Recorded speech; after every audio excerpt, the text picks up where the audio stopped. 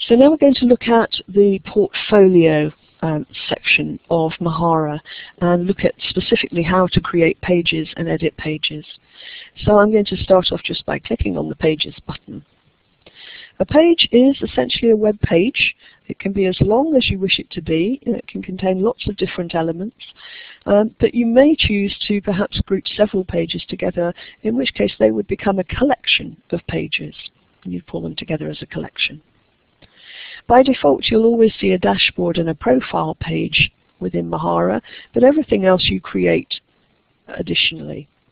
Creating a page is as easy as clicking Create Page, giving your page a title and a description, deciding how you want your name displayed, and then saving. And as you can see then, I've got another tabbed layout. There are several different ways of coming into all of these functions, but this just shows you really I can tab to find out, to set how I want the layout of the page to be, how I want the content to display, and all of those things can be edited from this point or during the content creation process, so you can keep coming back. The title of my page at the moment comes up by default as untitled, so I need to edit that if I'm making a new page. Okay, and I would just edit that in Edit Title and Description. So I'm going to come back now into my this hovering menu here enables me to just jump back into my portfolio area and show you a page that I've created already. So coming down here, let me show you my demo page. Now this is a page that's still in process, and as you can see here I've put some different bits of information in here. So how did I get it in? Well, it's as easy as clicking Edit this page and then deciding which of these content blocks I would like to include.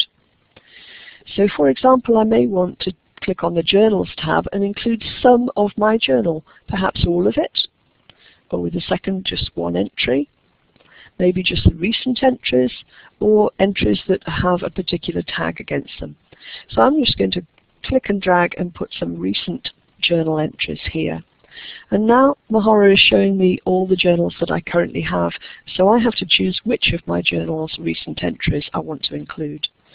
I'm going to include this one, and there aren't many posts in here anyway, but I'm going to include my 3 of my posts. So now when I scroll down, I'm still in editing mode here, but when I scroll down you can see I've got recent journal entries as a heading, and my 3 recent journal entries are here. Now if I want to see what that looks like as a page rather than in edit mode as I am at the moment, I'm going to click Display Page, and that will show me what my page looks like.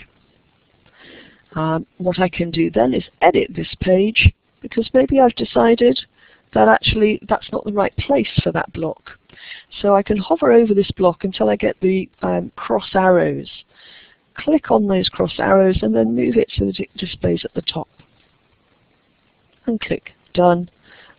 In this case I'm going to click Done and then come back to my page here through the link on my list of pages. And I've moved things around. Everything can be picked up and dropped. And editing and adding content to Mahara is really very simple. It's electronic paper, so you don't need to screw up and start again.